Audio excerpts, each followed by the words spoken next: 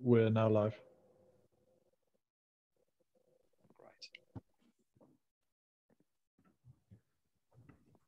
Welcome everyone who's signing in for this webinar today. It's always fun to see the numbers of participants come up. So welcome everyone. We're going to kick off in just a minute, but while we are seeing people sign in at the top of the hour here, what we'd love to do is to bring a little energy and maybe a little bit of music into our Wednesdays.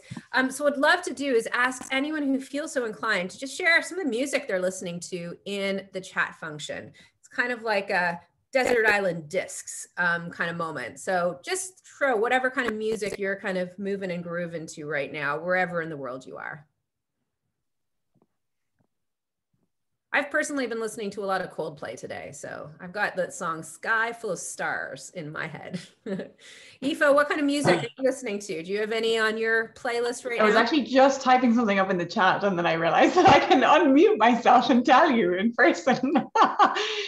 So I've actually been listening to a lot of music by this wonderful composer, Caroline Shaw, and she's got this new album called Narrow Sea, and it's really haunting. It's beautiful. It combines classical music and folk music, and it's just this wonderful kind of mix of some kind of hopeful but also kind of longing, just longing kind of soulful music that I love and speaks to me.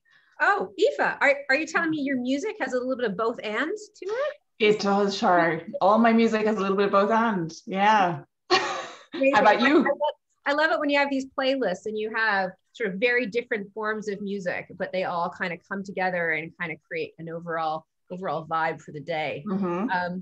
I'm just looking. I'm not seeing any of our participants put their music. Oh, Charles, thank you. You too. Beautiful day, beautiful day. That's actually going to be on my playlist later on this afternoon. Although I have to admit, it's overcast here in London, but I guess it doesn't have to be sunny to be a beautiful day. Nice. Oh, cool. Power Down playlist. Oh, I'm going to tune into that one too. Thanks, Madeline. Teresa, Inuadi. I have to say, I don't know this one, but again, this is so great. We're just going to have a playlist for our session by the end of today. So encourage everyone who's there. Miles Daves, good job. Keep on putting some songs in. We're going to come to you quite early in this session to get your thoughts. So let's just get going with that chat and feel free. Any music you might have in the background, keep on putting it in. Oh, piano music. Great. Thank you. All right, over to you, Brad. Thanks. Thank you. Thank you, Shani, first. So thank you very much for joining us for today's webinar. We really appreciate you giving up an hour of your time. Today's webinar is focused on the climate emergency, specifically with the power of both and in addressing the climate emergency, which Shah and Aoife will go into in a bit. So just to introduce both Charmian Love and Aoife Brophy, Shah is a global change maker. She's contributed significantly over time across a number of very important initiatives at the school. She is co-founder and activist in residence at B Lab UK. She is our program director of our new climate emergency program in partnership with both the business school and the Smith School, and we'll go into that in a little bit more detail towards the end of today's session. And both Shah and Aoife do some very inspirational work across climate, the environment, but also leading our regenerative and circular economy lab within the Skoll Centre for Social Entrepreneurship at the school.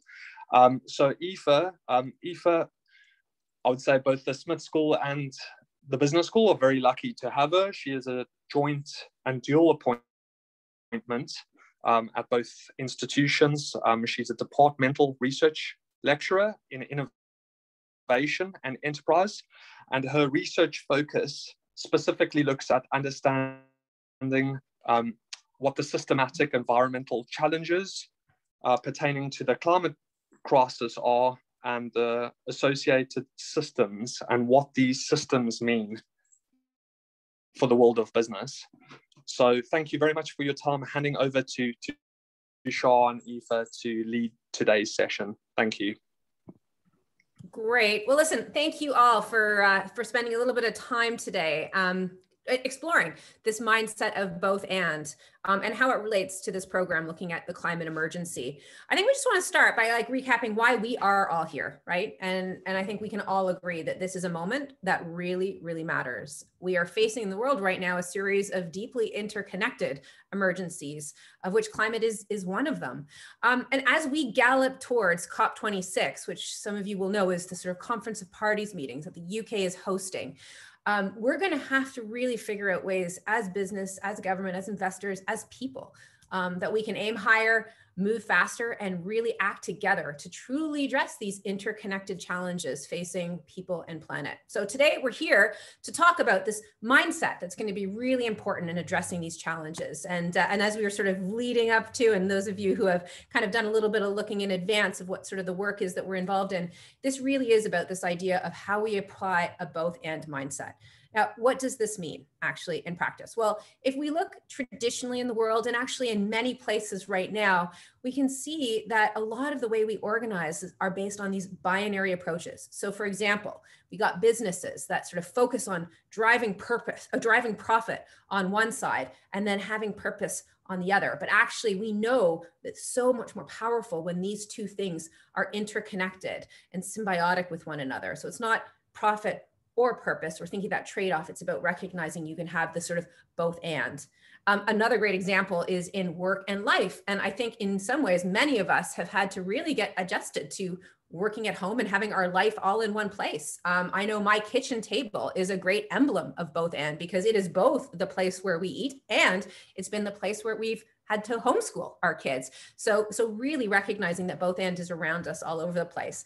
Another like little just teaser of sort of an example of where we see this is by looking at what sort of approaches we need to sort of really lean into when it comes to addressing problems. Is it about looking at how things have done in the past, like sort of what is the old wisdom, what are the old approaches, or is it about focusing solely on the new? And actually what I think we can all agree with is it's not one or the other. It really is both and. So that's what we want to really spend some time talking to you all about, is how can we start thinking about this mindset of rejecting this either or these binary approaches and really leaning into this idea of both and. The good news is, for some of you who might be thinking this sounds like mental gymnastics, it is, and it's complicated, but we as humans, we are hardwired to do this. And we've got proof, because actually every single one of us has the capability to walk and chew gum at the same time. And if we were all in a room together, we could all sort of try that out. Maybe we'll do that after the webinar, but we do have these extraordinary capacities as humans to hold two contrary forces, to act with these two different approaches in mind. So we're excited to get going and explore a little bit more of this with you today. And we want to start, it's good to see we've got some music in the chat. I want to ask a question to you as we get warmed up here, which is, are there any examples of where you can see the both and sort of happening, where you're seeing a bridges happen, whether it's between sectors or themes or areas? Can anyone come up with anything? I mean, Aoife, you had a great one in your chat where it's like the fusion of music, where you have different approaches to music in the sort of work that you're listening to. But if anyone else has some ideas or examples of where they're seeing, again, this both and approach, we'd love to see it. And what we'll do through the course of our conversation today is share a few things that will be coming out in the climate emergency program. But Aoife, do you want to kick us off with some of the things that you are excited about when it comes to both and thinking? Absolutely. Thanks so much, Shar. So I thought a really nice place to start with the both and is actually thinking about the program itself, right? And it's really, the Climate Emergency Program is this unique partnership between the business school and the Smith School of Enterprise and the Environment. And I think the partnership itself represents a bit of a both and. We're interested in climate and business in this program. We're interested in the intersection between business and other actors that all need to work together to be able to enable change.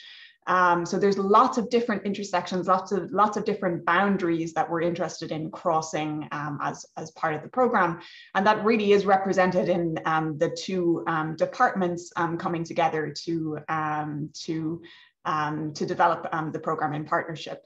I think it's also, we actually had a lot of different titles for the program as we were developing our ideas about what we wanted to, how we wanted to position the climate emergency program. We first emphasized business first and then climate. And then we realized that actually that doesn't really do justice to the both and approach that we felt was very important to have come through the DNA for the program. So that's why we've called it the Climate Emergency Program. That's our way of bridging actually and focusing to start with on the global challenge that we have of the climate emergency, and then harnessing the role of business in addressing that emergency. And I think that can be a very important tool, having this overarching global challenge that unites us in some way. And that's really central to the partnership between the business school and the Smith School. So we really have two sides to this. On the one hand, we're bringing the power from the business school and the role of business and practice into conversations about climate. And we're really seeing more and more emphasis on ways to do this in practice in the run-up to COP26. The business school really is very well positioned to do this because we have such a focus on world scale challenges as Said Business School, and the fact that we're embedded in the wider university. That's a really important part of what the business school brings. And then the Smith School, on the other hand, brings this range of deep expertise from around the university, focused on the science, on the economics and the policy of climate. So we can go deep into many of these different dimensions of the climate emergency. And we're unified in this focus on the world scale challenge, the climate emergency, the recognition that yes, the role of business is critical in enabling action at the scale and the speed that is required, and really bringing and harnessing the power of many different actors to be able to do that. And I think the program itself is an example of wider initiatives in the university to connect climate and business and climate and practice, science and practice, and these intersections between so many different disciplines that are required and between academics and practitioners. So Oxford Net Zero is a wider initiative in Oxford, in the university, an interdisciplinary research initiative that was launched late last year, that we are also connecting with in developing the Oxford Climate Emergency Program. And the purpose of this initiative is to bring many different departments in the university together, unifying our approach to engaging with governments, with businesses, and with international organizations to support many of the net zero initiatives that we are seeing emerging in this run up to COP26. So I think that's kind of the first both and is really kind of thinking about how that's embedded in the program itself, and how we've done that by focusing very much on the climate emergency as a starting point.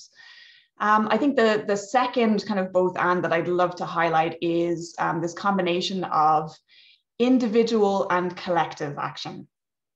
So we're seeing lots of momentum around different types of initiatives that really try to bring this focus on individual action and collective action together in the run up to COP26 and in this year of focus on climate.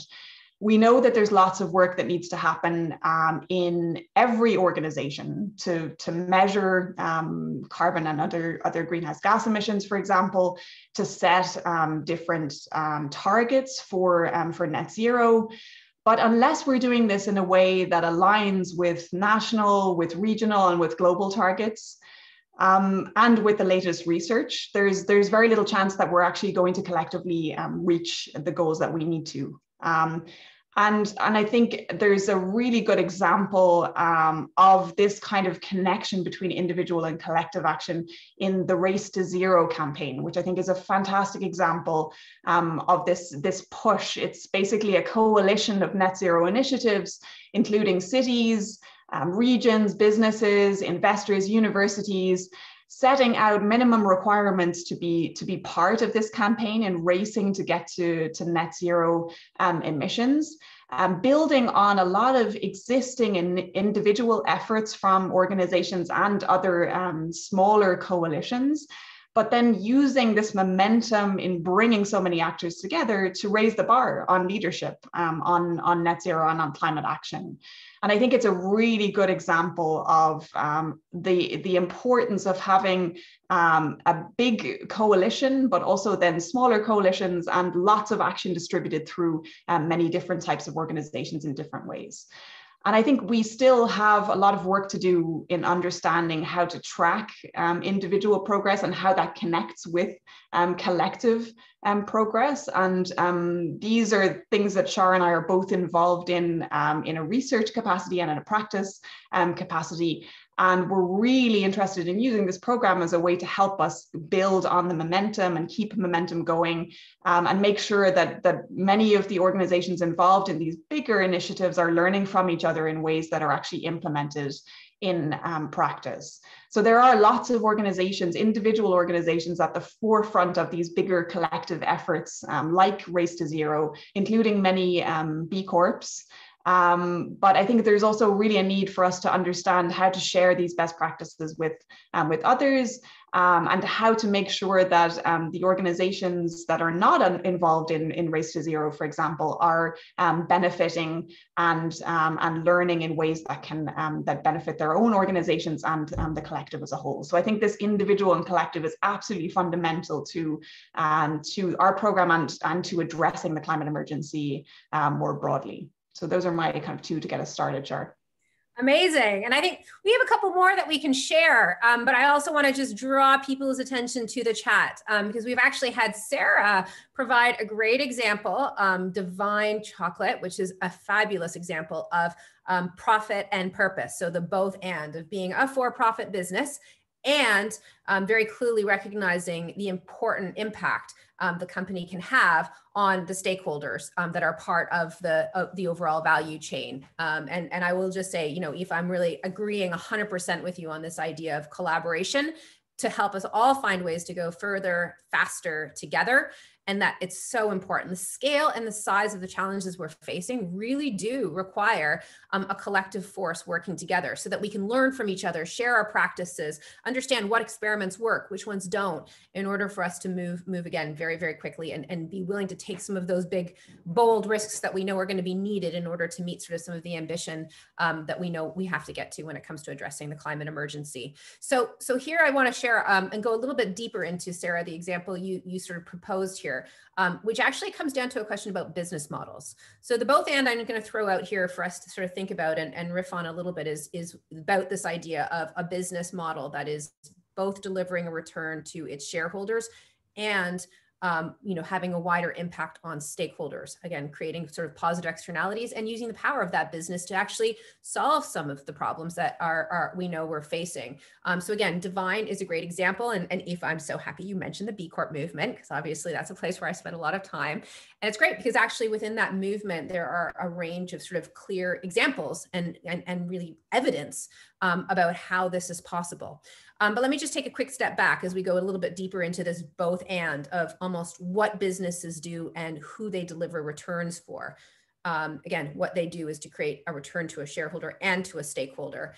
You know, because I think traditionally we have seen businesses focusing on one or the other. Like, you know, here's our shareholder, we need to maximize a return for them and give them as much profit. And then maybe if we have some money left over, we can do some things about contributing to the environment. And I think that is the binary that we feel really strongly needs to be rejected. And actually, again, it's about creating products and services that are about solving some of the challenges that are facing our planet, while also being a profitable business in doing it. In other words, really harnessing, you know, what the engine of business is to address these challenges. So I think this really does come down to what the business model involves. In other words, what your business is in the business of doing. And again, one of the things we've spent some time with in developing this program is really looking at where are some of the examples of companies that are really kind of leading in this both and approach to their business models. We've got some great examples. Patagonia is one that's sort of near and dear to my heart. I actually usually have my Patagonia vest on. But I think Patagonia is great because, as some of you may know, they're experimenting with, for example, Worn Wear, which is a platform which allows them to repair and resell clothing in order to keep it in use, the utilization of those products as long as possible without it going to landfill. So again, it's a profitable line, and it's creating a way to solve some of the problems we know exist in the fashion industry. I'm also really interested to see that Patagonia is really getting into food. So some of you may associate Patagonia with, outdoor gear, but actually recently they've started to get into regenerative agriculture and working in partnership, to your point, Aoife, about collaboration being key, with sort of regenerative experts around understanding how we could create regenerative and organic foods. So I encourage people to check some of that out if it's of interest. And I should also mention, this is sort of some of the stuff we're also tracking in the Regenerative and Circular Economy Lab, which Brad mentioned very kindly in his introductory remarks. It really is a joint partnership between the business school and the Smith School, again, recognizing the first both and that you brought up, Aoife, which is where, again, business and research really comes together strongly. So I think those are just another sort of picking up on what you've shared, Sarah, and riffing on it a little bit, this idea of business model innovation being a really clear place for both and action. Great. And I'd like to kind of pick up a little bit on that, because I think the business model concept is really helpful for us in thinking about this kind of bigger purpose, the types of value that we're actually creating for different types of stakeholders, as you mentioned, Shar. And I think one of the things, obviously we're focused in the program and today on thinking about the climate emergency. And there's a lot of focus on getting to net zero by 2050 globally, for example, and lots of different organizations setting net zero targets on different timescales, industries setting these targets, and regions and cities, for example. But I think one of the both ands that I'd like to kind of bring in at this point is that it's not only about the planet, right? It's also about people. And I think it's really important that we're using the power of people to help us in thinking about the positive vision for that future, for 2050, or maybe it's 2100. Right, that we're using this connection between what it is we need as people and living and working in our cities, for example, to get us to the place that that is also net zero by 2050. And so there's lots of intersections, as Shar has already illustrated in some of these examples of interesting business models, intersections between climate and food, for example, that are really interesting to lean into, provide lots of opportunities for innovation, and provide us with this focus on the future that doesn't see climate as disconnected from people and the impacts on our lives, both now and in the future. And I think we have a really big opportunity to lean into this connection and use the power of people to transition many of our systems right now, because we have governments focusing on recovery, right? We have a lot of work at the Smith School led by Cameron Hepburn and others, trying to understand how to actually use this moment as a way to encourage policies that are focused on areas that enable jobs to be created right now, but address the climate emergency in the future, well, both now and in the future. And there's lots of opportunities for us to do that right now. So if we invest in green construction, if we invest in clean energy infrastructure, we can create jobs. And then we also have long-term benefits from addressing climate and building infrastructure in ways that will support businesses and people to live better, live healthier lives. So I think this kind of intersection between people and planet is really, really critical. There's many different businesses that are trying to find ways to understand these intersections too. And I think a particularly interesting one is the space of climate justice. So this connection between climate action and social justice. And Shar, I know you've been involved in the climate justice playbook that involves B-Lab, COP26, and the Skull Centre, I think. Another kind of example of a grand alliance focusing on this really important intersection, pushing businesses to think about those who are affected most by climate, actually the impacts of climate, and ensuring that we don't recreate the same kinds of patterns that that have brought us into this emergency that we're currently in many different systems and in many different geographies. So this intersection of climate action and social justice really helps us to kind of think about, okay, we need to actually fundamentally shift our mindsets here if we're going to get out of the current emergency in ways that doesn't necessarily recreate other emergencies for us to deal with in the future. And I think that's it's a very important intersection, but it also brings out the importance of challenging ourselves to think about what it is that we're actually focused on. What kind of problems are we actually really focused on solving? And I think that's very much in keeping with this idea so central to the business model. What kind of value do we actually want to create, and who are we creating that value for? And those are really issues that we dig into in a lot of detail in the program, and have lots of examples of ways to do this in practice for your organization. It's great. I'm really digging the chat here as well. So please keep on throwing some great examples. Nice to see Brewdog being referenced here. And Harriet, I'm really interested in your question. Let's I'd love to pick this up about how we see both and working in financial services. So let's just flag that one. And obviously, Ricardo, thank you for sharing who gives a crap. Well, let's have a conversation about some of this when we get into the Q&A. So keep these themes and these topics and these examples coming in. The last two sort of both ands we wanted sort of seed for our sort of discussion that we want to have with you all.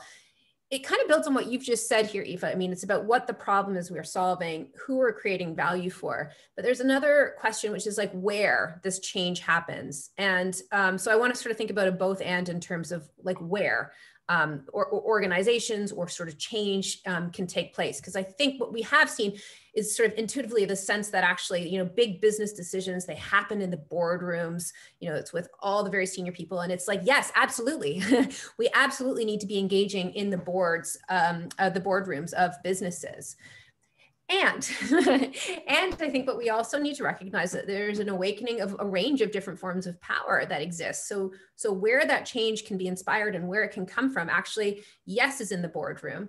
And we can see sort of a growth of movements that are really becoming more vocal, more loud, more animated around these really quite critical emergencies.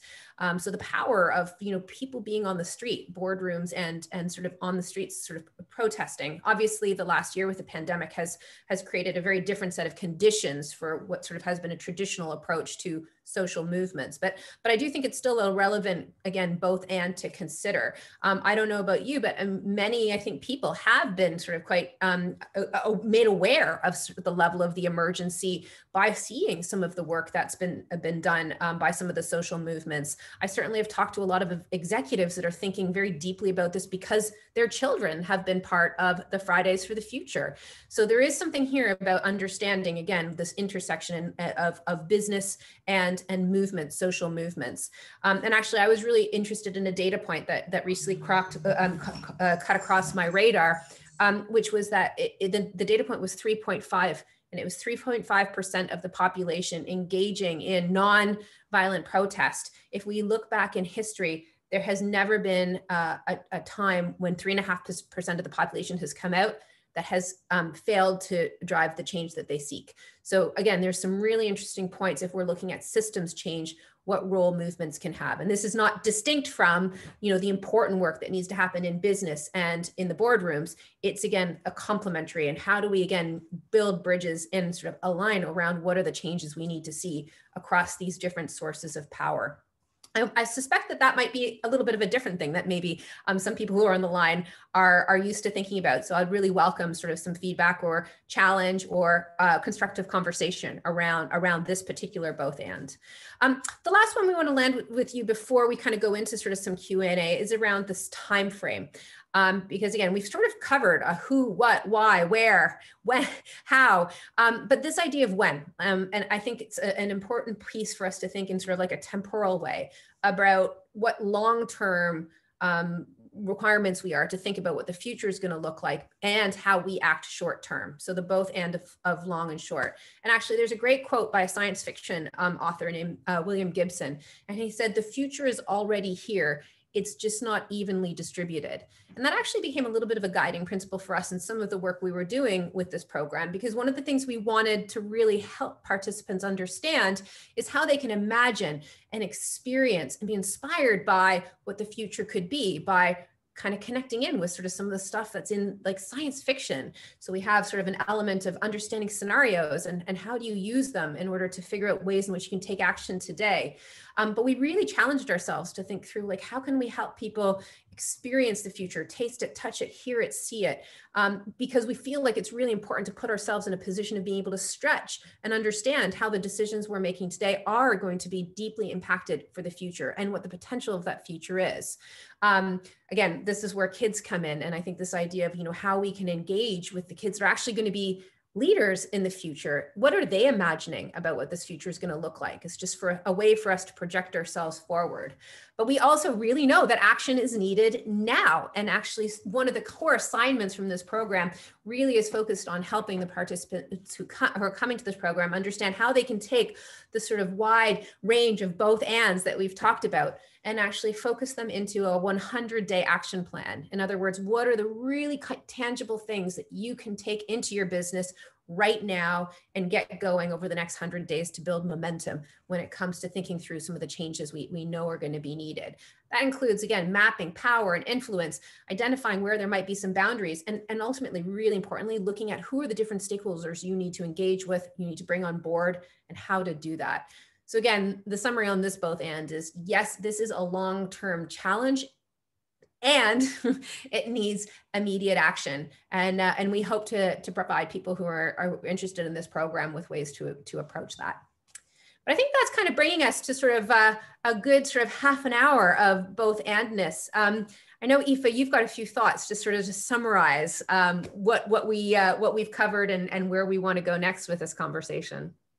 Yeah, so I just wanted to wrap up by bringing together some of the skills that I think are required to be able to foster this kind of both and approach that we're talking about, right? So I think you started off, Shar, by saying, okay, this is actually a lot of mental gymnastics. It can actually be very demanding to hold contrary forces together. And in fact, we don't always want to be doing that all the time, or it might lead us to paralysis, right? I mean, if we're so focused on tensions all the time, it can actually slow us down in some instances and stop us from taking action. So in the program, we're very focused on using the both and to encourage innovative approaches and to draw on different parts of your organizations in ways that can enable action, right? So the both and mindset and both and approaches are absolutely critical to addressing the climate emergency, but there are different ways of being able to develop the skills to be able to kind of hold contrary and different forces and different types of actors, stakeholders together. And I'd just like to highlight 3 of these that I think are really critical to the program and to addressing the climate emergency more generally. The first is something that I think we've talked about in probably all of the both ands that have come up today. The first is collaboration. So I think one of the key ways of being able to enable action when there are so many tensions is by leaning on others and using the skills of different organizations, different team members in ways that can address the multiplicity of issues and intersections that are required to address the climate emergency at timescales that are really required. And so the collaboration and the spirit of collaboration is very much integrated throughout the program and throughout much of the work, in fact, that Shara and I both do. We're both in these positions where we bridge across different types of actors. I'm between two departments in a university, between different disciplines, and it's those spaces in between that we really need to develop and to reconsider as we're addressing such a complex challenge. The second skill that's very deeply embedded in the work we do and in the program itself is systems thinking. So we are very much committed to starting with a focus on climate, as I said at the very beginning. This is a complex global challenge, and we're not going to be able to address it or understand it if we think in silos or if we think in very linear ways, because there are so many different intersections between different challenges, like we've already illustrated, different problems connected to climate, like social justice, but also connections between different actors in industries, across industries. And so the skills required for systems thinking include, for example, being very comfortable with seeing those connections and being able to map those connections in different ways that can change your perspective, reframe problems so that you can see new opportunities from creating different types of value, for example, for your organization. But there are lots of challenges that come along with developing those skills, right? We need to be able to kind of think broadly and narrowly and know when to do that at the right times as well. And I think that's very much integrated throughout the modules in the program. And then the final thing, and this comes back to how you finished, Shar, I think time is just absolutely critical in any conversation about the climate emergency. We need to be able to develop skills to focus on today and on the future, and quite a long-term future. And one of the things that we really wanted to build into the program is this focus on an action plan. So it's not just something that happens at the end. It's an integrated part of the experience for the program. And we want this to be to enable action right now, but also to enable and support action for the long term, and developing the skills to be able to do that and to be able to approach this immediate and long-term action in different ways is the third kind of main skill, I think, that we all require, whatever kind of organization we're working in, and being able to address a challenge as complex as the climate emergency. Right, so I'm going to stop there because I think we've definitely talked enough, and we could keep talking about both and approaches. Shar and I, this is something we could keep riffing on. So I think it's time for some questions. Yeah, and the good news is we've got some great reflections and questions that are already coming in here. So I want to actually pick up on Simon. And actually, Simon, if I'm not mistaken, I feel like you and I sat next to each other at an event back when we could actually be in the same room for events. I might be mistaken, and maybe it's a different Simon Gage, but I do remember. I think we did connect on it. And you've asked a really important question here around the difference between this course and another one that some of you might know that's being offered by the business school. And I think the framing of it is leading sustainable corporations. I think that might be the one that you're referring to, Simon, if I'm not mistaken. I'm going to turn it over to Brad, because Brad is sort of at the business school and across the sort of range of portfolio of programs that are offered. So, Brad, are you able to come off mute and maybe just reflect on what you see being the main differences between this course and leading in sustainable corporations? Thanks, Sean. Thanks, Simon, for a very good and thoughtful question. We do get asked this question a lot, so I'm glad we've got an opportunity to clarify that here today. So when we designed Leading Sustainable Corporations, we designed it as a very overarching, broad program that addresses a number of, I guess, fundamental areas of research at both the school and the broader university. So, we look at things like, what does corporate purpose and value creation mean at a very high level?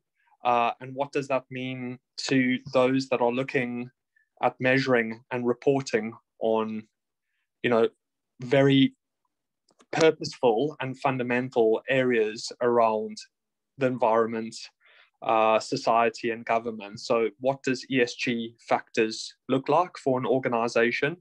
And how does that filter through all the way through to triple bottom line reporting?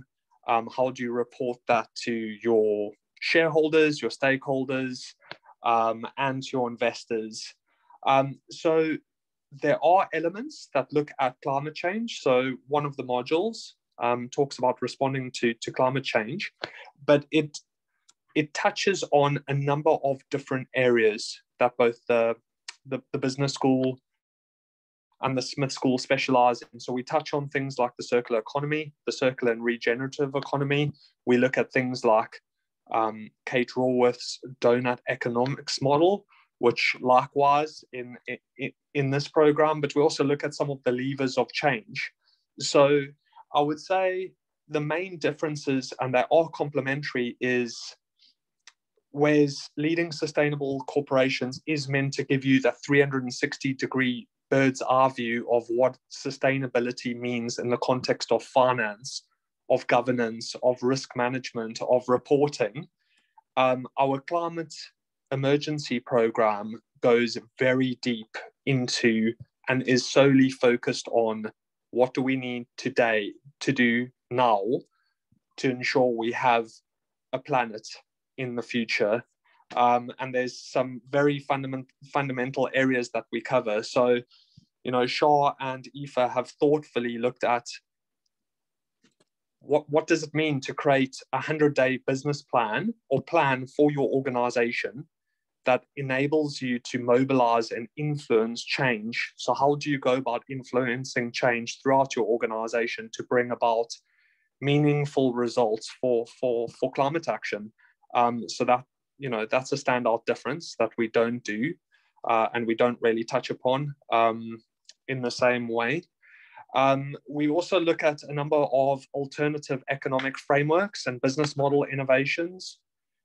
So as Aoife touched on, bringing in the Smith School and looking at it from both a science and a business point of view, and what does the science, economics, and policy all mean in this context?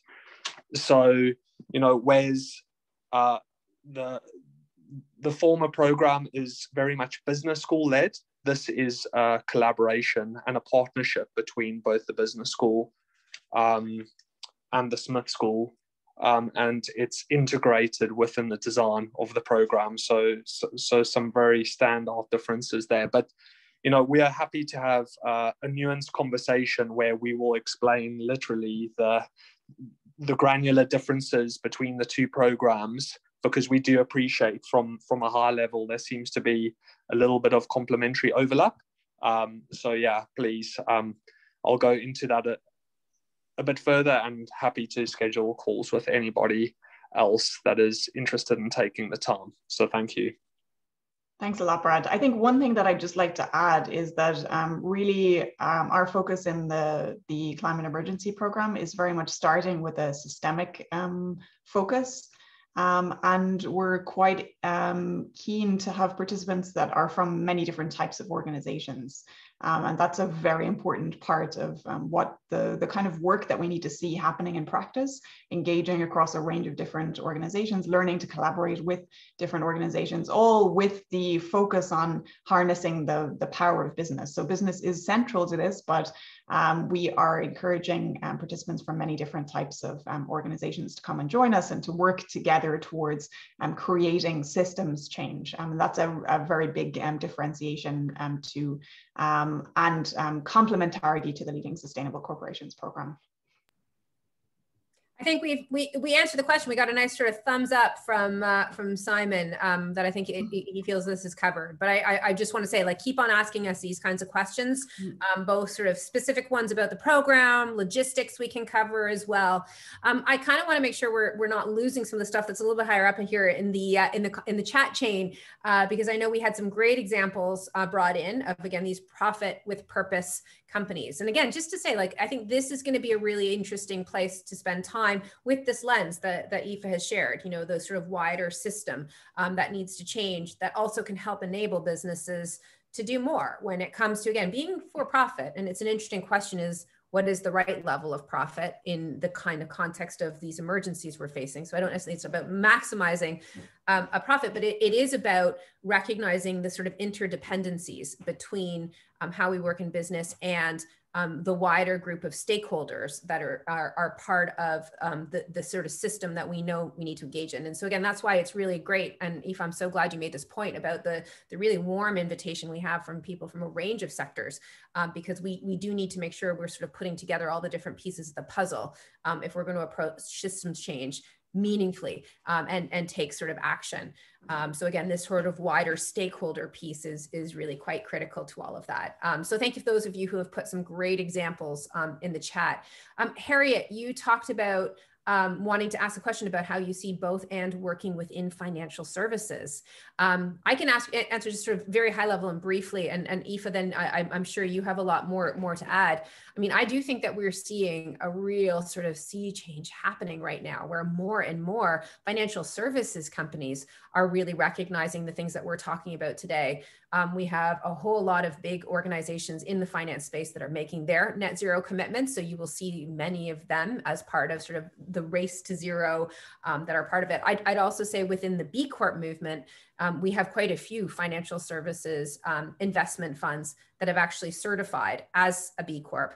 And again, that's because they're sort of recognizing the importance of the both and, you know, both a return to their shareholders, but also creating returns that show up in the form of whether it's impact investing and, you know, recognizing there's positive externalities that can be developed through the investment in these sorts of business models. You know, I think there was another comment about ESG. So just to say that this certainly is alive in financial services, and that financial services industry is going to be super important. Like, they are a really critical stakeholder in the bigger and wider system we need to change. So I'm hopeful, because we are seeing some really good stuff happening, and I think we need to sort of supercharge it and do a lot more.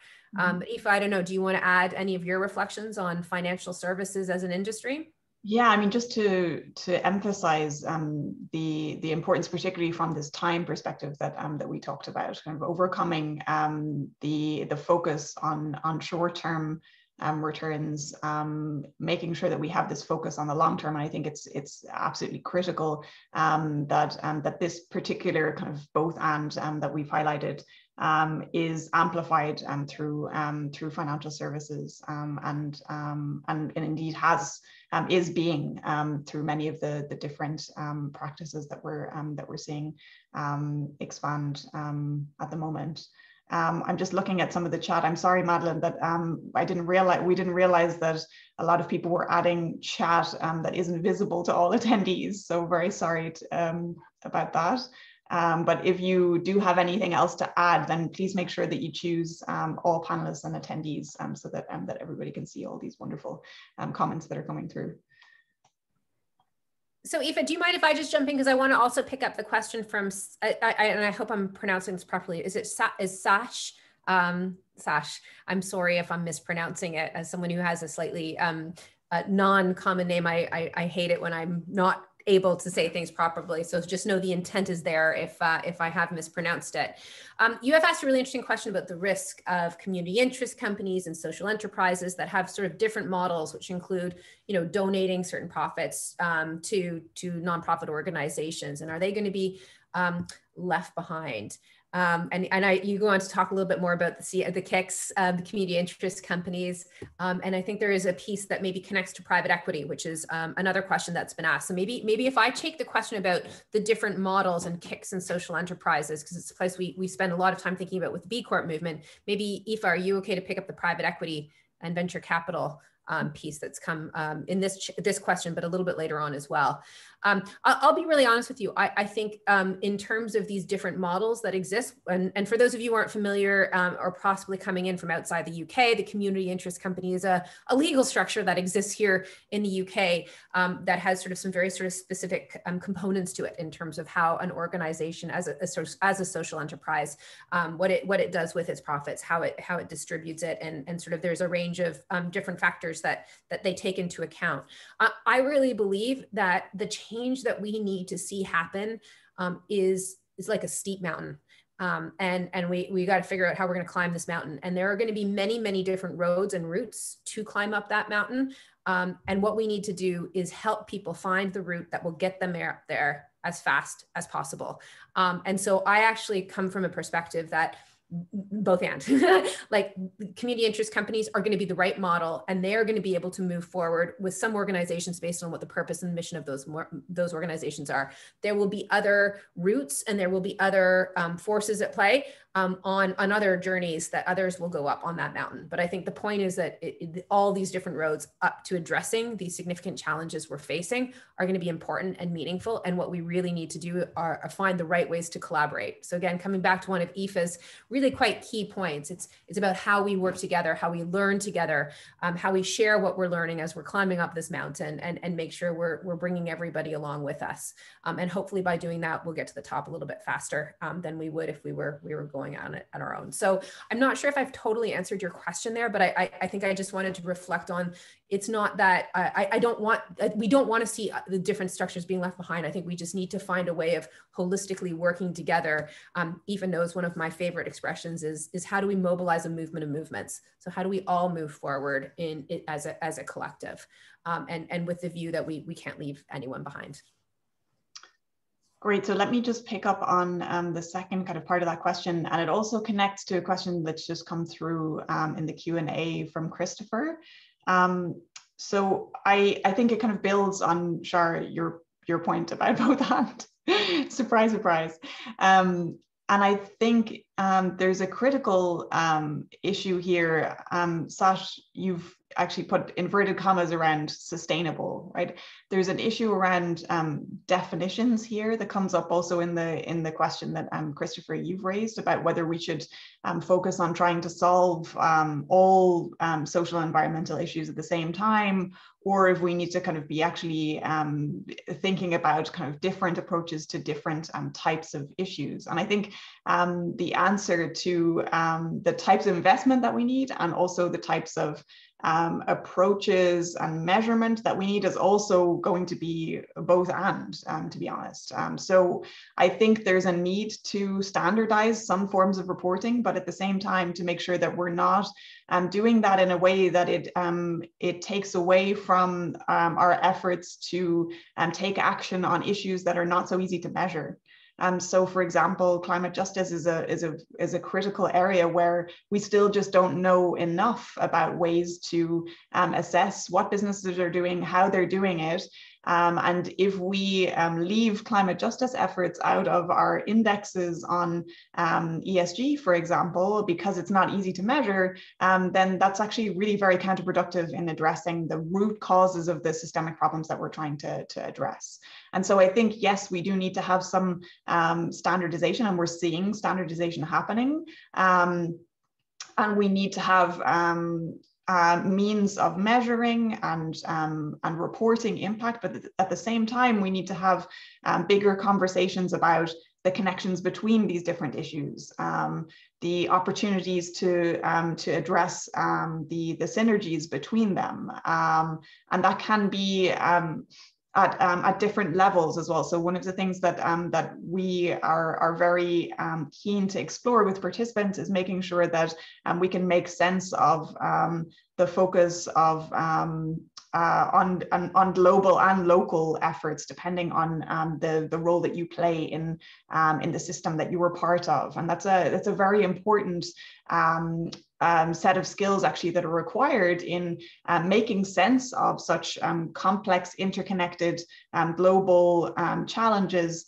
And making sense of the fact that some of these issues are much easier to measure, to report on than others, keeping up with developments as well in the investment community, in the business community, in the academic and NGO community, on how we even think about these problems. So that's a kind of quite a general kind of answer to the questions. I think the connections between the questions that have been raised, but I think it really goes to the root of how we even understand the different problems that we're trying to harness the power of business towards solving. And I think that's something that many businesses and organizations need to be able to develop skills to develop and to change and iterate their plans over time as our understanding of these different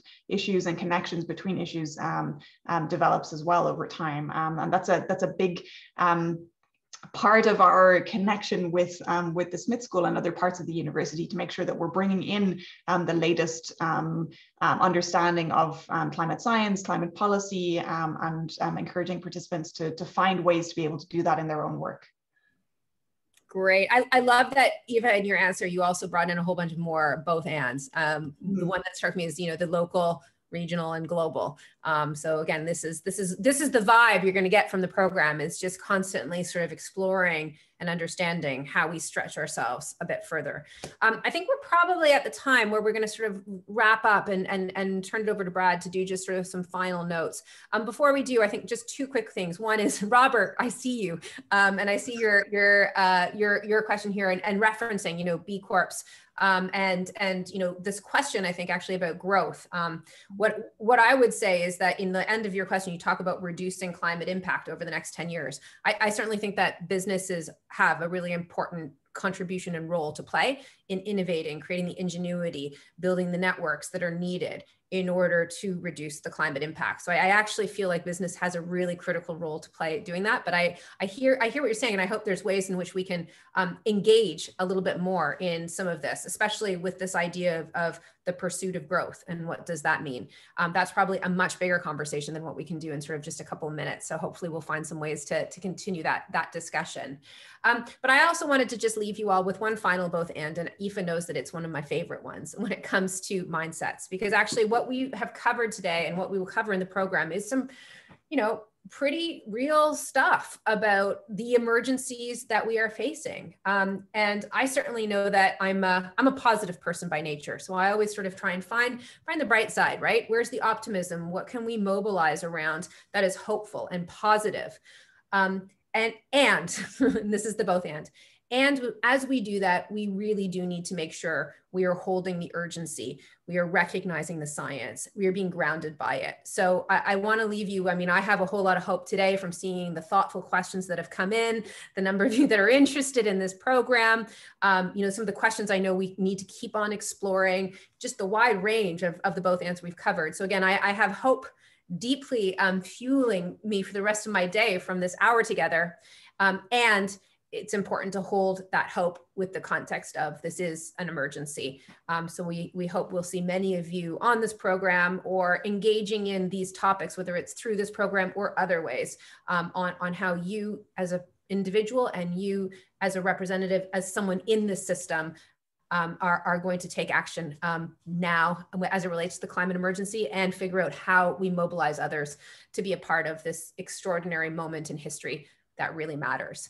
So thank you all. And Brad, I think over to you for just a few closing remarks about logistics of the program. Thanks, Shah. Thank you very, very much. Thank you, Aoife. Really appreciate your time today. And thank you for everybody else's time. Really appreciate it. So some final things. So who we are. Next slide, please. As Shah and Aoife touched on earlier during during today's session.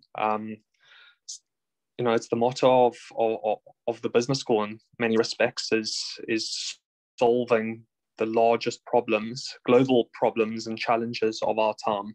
And that's manifested in many different ways, specifically through this program, but also our joint research with the Smith School and all the responsible business research initiatives we have at the school, and some significant commitments across the broader university, like net zero.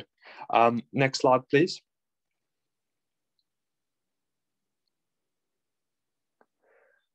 So recognizing that this is a partnership, and as we touched on today, the Smith School brings some pretty unique perspectives to this discussion and our leaders globally. Next slide, please. This next slide just speaks to some of the fundamental and cross intersectional work that the Smith School does. Next slide, please. So we've covered quite a bit of our climate emergency program today. We will be sending a recording of this session to all participants, and some further detail related to the program.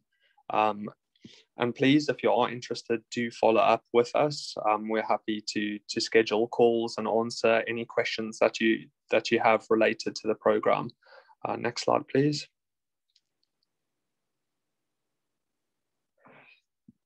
This gives a little bit more detail in terms of the learning journey and experience. So, the program is an investment of time. Shah and Aoife have touched upon many of the components within the program. We provide a very high-touch service and model.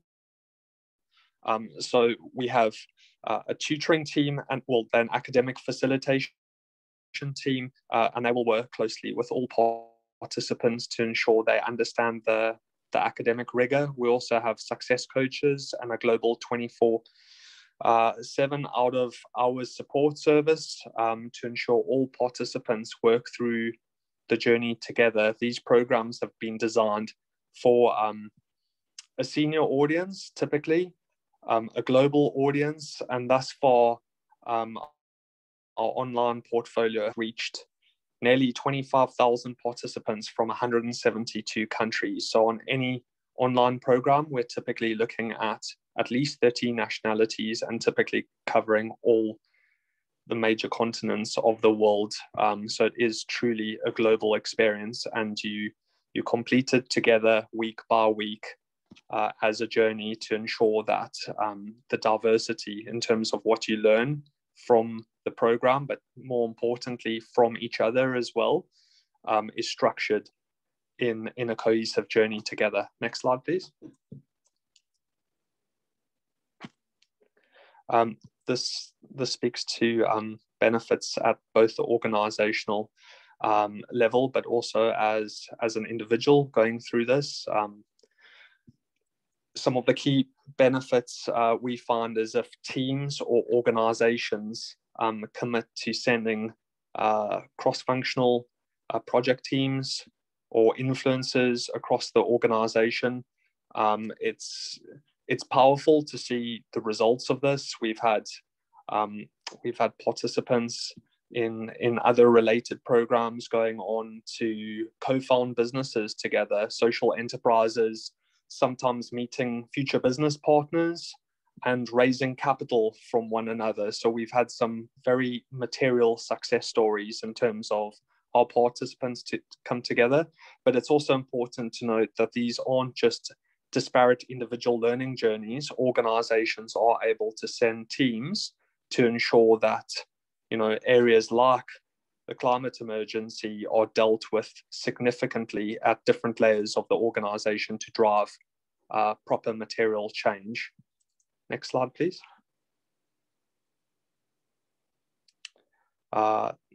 Next slide, please. This speaks at a very high level, just some of the economics in terms of the organizational partner rates we offer. And we typically have 3 different offerings. Some organizations send teams, and they want their employees distributed to ensure that they learn from many different professionals around the globe from different sectors. Others would like a premium private classroom experience whereby they have sensitive organizational discussions together as a group, while retaining the diversity from the rest of from the rest of the broader group. So we do enable organizations to have a halved off area of the platform where they are able to link their organizational development to their strategic objectives, creating a quasi-tailored experience. If an organization commits up to 50 participants, they will have their own dedicated tutor to guide them and contextualize their learning journey back to their organization, depending on their sector. And for organizations that are interested in this program, they are able to buy one exclusively for their organization as well. Next slide, please. These are just some of the organizations that have committed to sending large teams or divisions onto some of our online programs. Next slide, please.